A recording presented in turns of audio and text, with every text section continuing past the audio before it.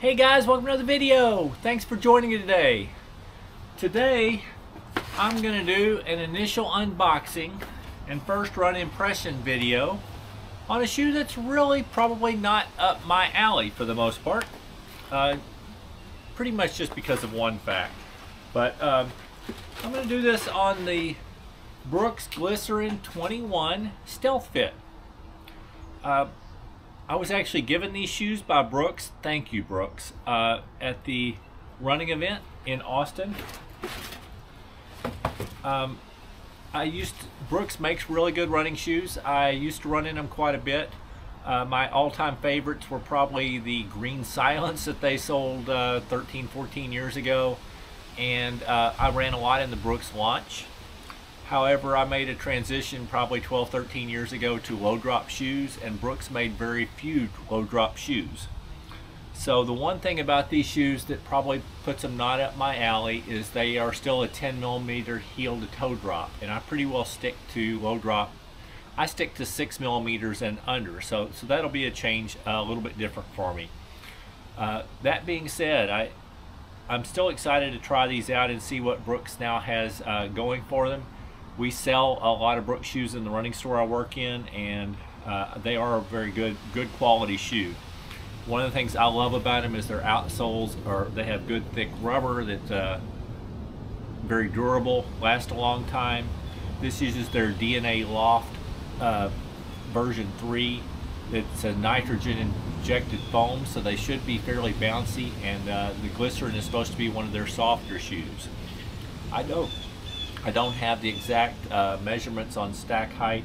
I did read somewhere that it's 28 in the heel and 18 in the forefoot, but it actually looks a little bit higher than that, so I'm not exactly sure. Coming in with this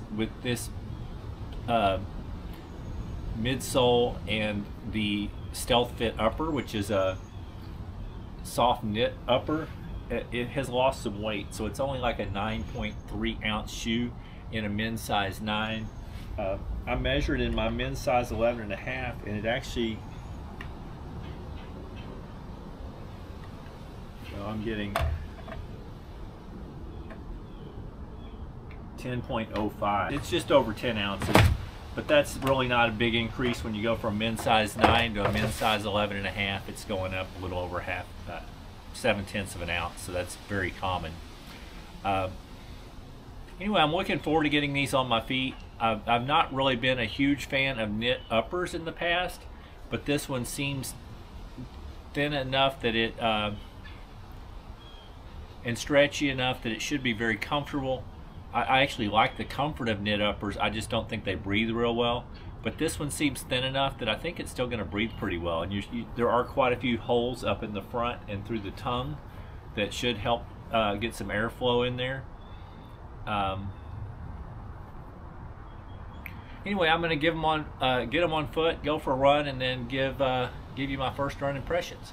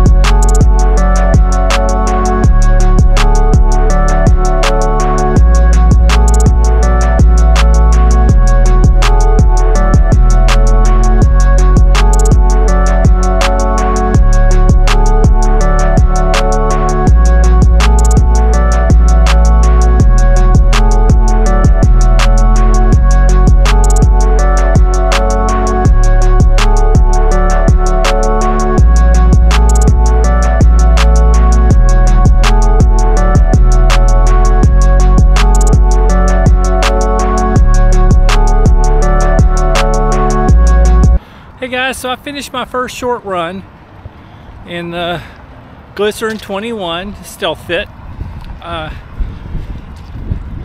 So I just wanted to give my thoughts. First off, I'm finding them to be very comfortable shoes, no doubt about it. That stretchy knit upper is very comfortable. As someone that is coming from running most of my miles in Ultra and Topo, I actually find the fit pretty tight in a lot of ways, but it's not uncomfortable at all, especially with the stretchiness of the knit. So from a comfort standpoint, I'd say very good. The ride of the midsole foam, it's very nice and cushioned with a little bit of firmness. I would actually say it has some responsiveness. Very nice midsole.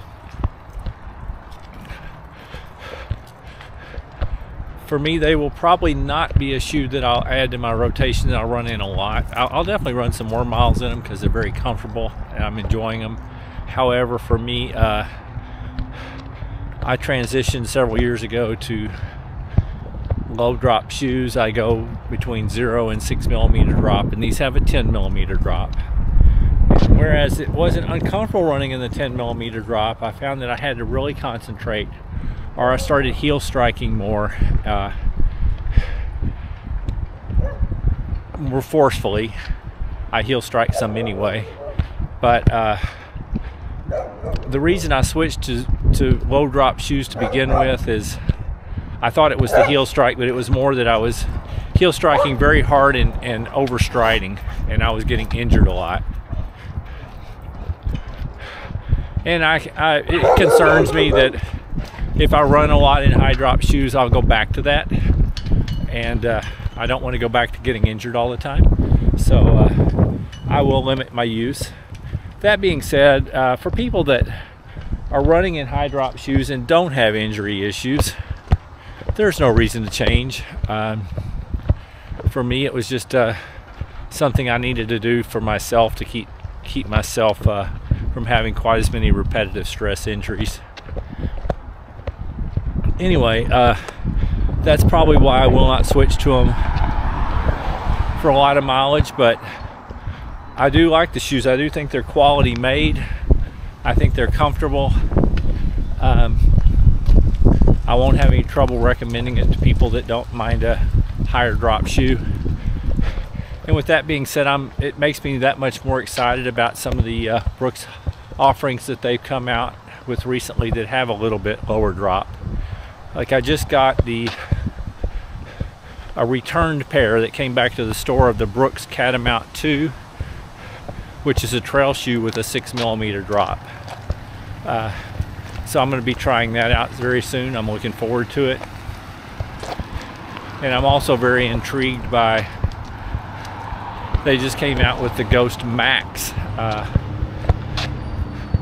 a variation on their Ghost that has a lot higher stack height, but they've also put a 6 millimeter drop in that. So I'm very intrigued by that shoe and will probably give it a try.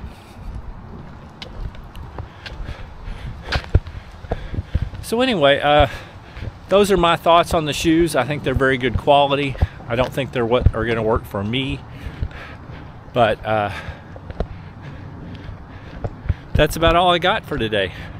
If you found the video interesting, please consider hitting the thumbs up, the like button. If you're interested in any more of my content, please consider subscribing to my channel. And other than that, I hope you're having a wonderful day. And keep moving.